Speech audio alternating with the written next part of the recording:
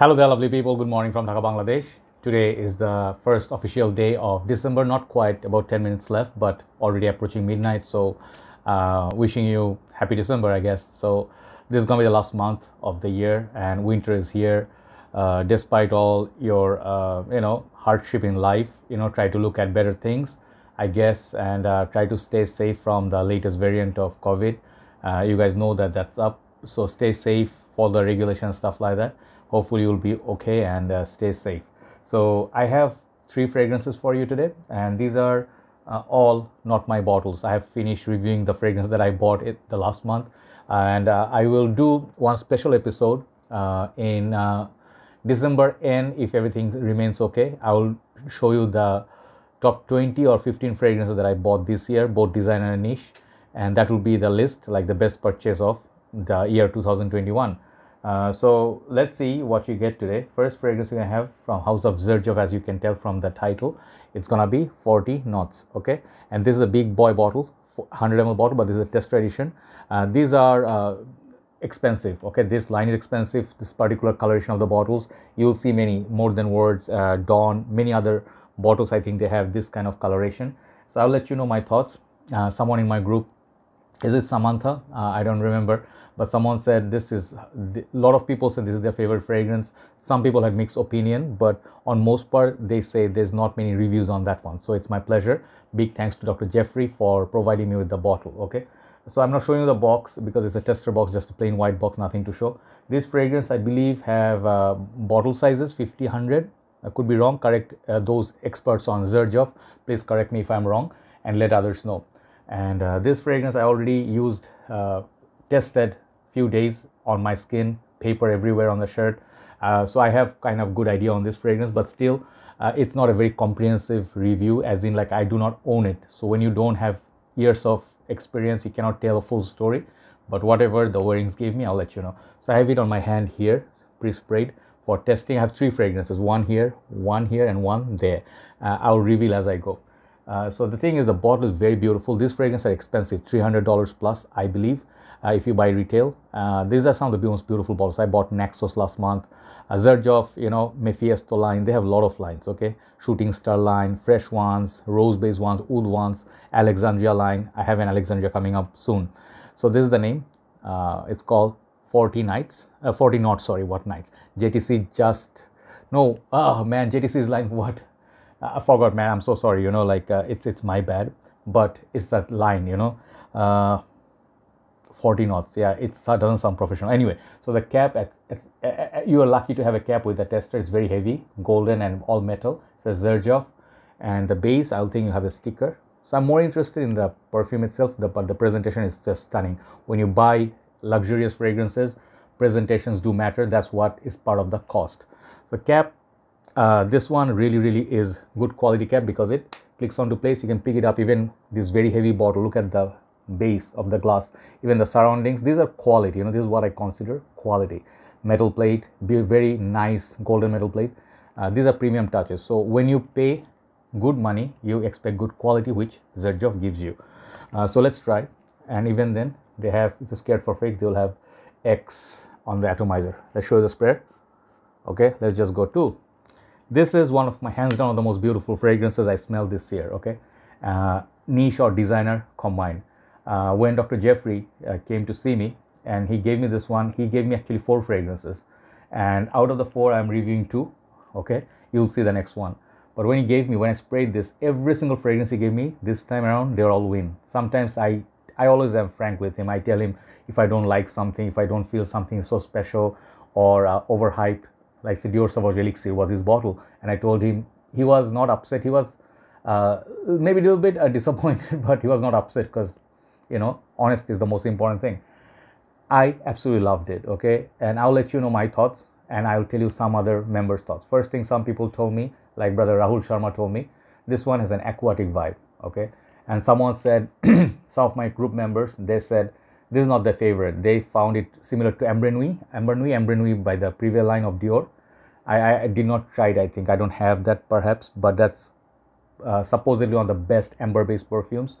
Then someone said, this is so underrated, nobody talks about it. One member said, there's not many reviews on it.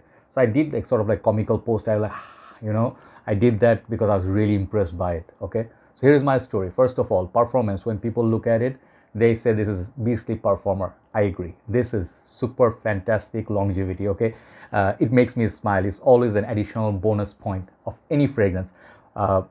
If you are paying a lot of money, you get a nice presentation and already good like longevity and projection. It's already a good deal. Okay, already many people's books, longevity is first priority. So it does hang on for a very long time. When to wear it?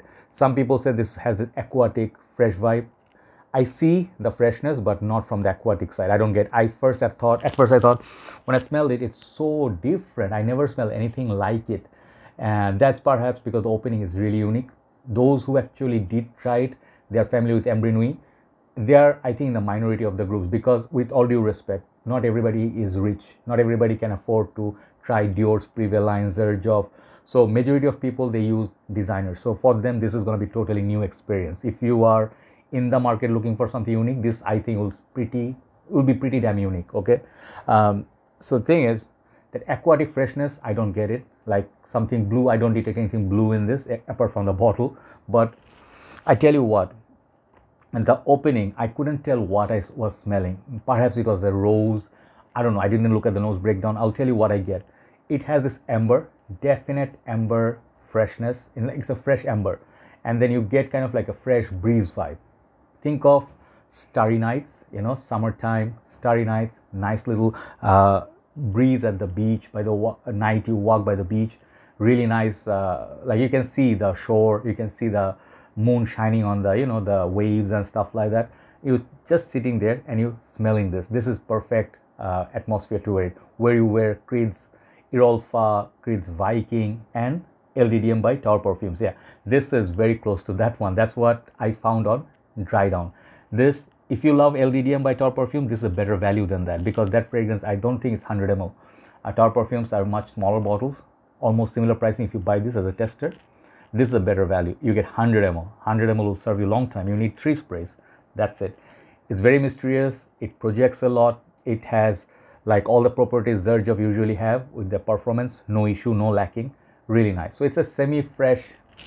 What I get from this is that amber plays so beautifully. If you love woody amber, you know, like think of like a log, like how I described LDDM, Low Desert de Moroccan, or even the other one, the Couture or Couture, the other one. They have like this feel of a big wooden log, like a tree trunk, and it's like in the beach, sandy beach, it's like stuck in there, and then a lot of this moisture was captured in that wooden log. You get the salty, amber, woody, nice little kind of like a wet wood smell. This is what I get from this as well. So that's the star of the player. I don't know if there's rose in there, but I definitely pick up like a very sexy, kind of like amber, not much of spicy thing going on, so which makes it wearable, very easy to wear. But it offers little sweetness. If you like sweet fragrances, this is not going to be your cup of tea. It's very unique. So you really have to try, get a sample, go try at a shop. I think perhaps you like it if you are into niche fragrances already. What do I mean by niche? Something weird, something different, something unique. This will definitely be unique. Doesn't smell like 10 other fragrances out there. Okay. So overall, uniqueness 10, presentation 10, pricing, Xerjoff pricing, I cannot talk about it because they're expensive. They are by Killian's, them, MFK, you know. But I think this is a really nice fragrance. But Xerjoff, I tell you one thing, one thing. I tried many Xerjoff I did not like. You know, I'm not like every single Xerjoff is good. Try out my other reviews like Casa Morati line or some other lines. Some of them I gave them okay mark, you know. Some of them are not that good. This definitely is one of the best. Okay, so definitely it has good respect in the community for good reasons, but very niche style. Okay, you may not get a compliment from this. Okay, I'm telling you, you wear this kind of fragrance for yourself. Okay, special occasion, nighttime, if you have nice dinner party, you know, like mild cold weather, even in winters, summer nights, all year wearable. And the thing is, it will hang on and project very nice, which makes it a perfect, strong fragrance, which can be loved by many people. But try before you buy. Okay, and I think this is very unisex style done, but sexy. I definitely would like to review Dior's Ambre Nuit. I think that's going to be beautiful too, but that's also pricey. I'm not going to buy it. If someone lend me, I'll review. So overall, 14 odds. How much do I give it? Yeah, I cannot give it anything less. I love the beauty of this perfume. 10 out of 10. Try out this fragrance.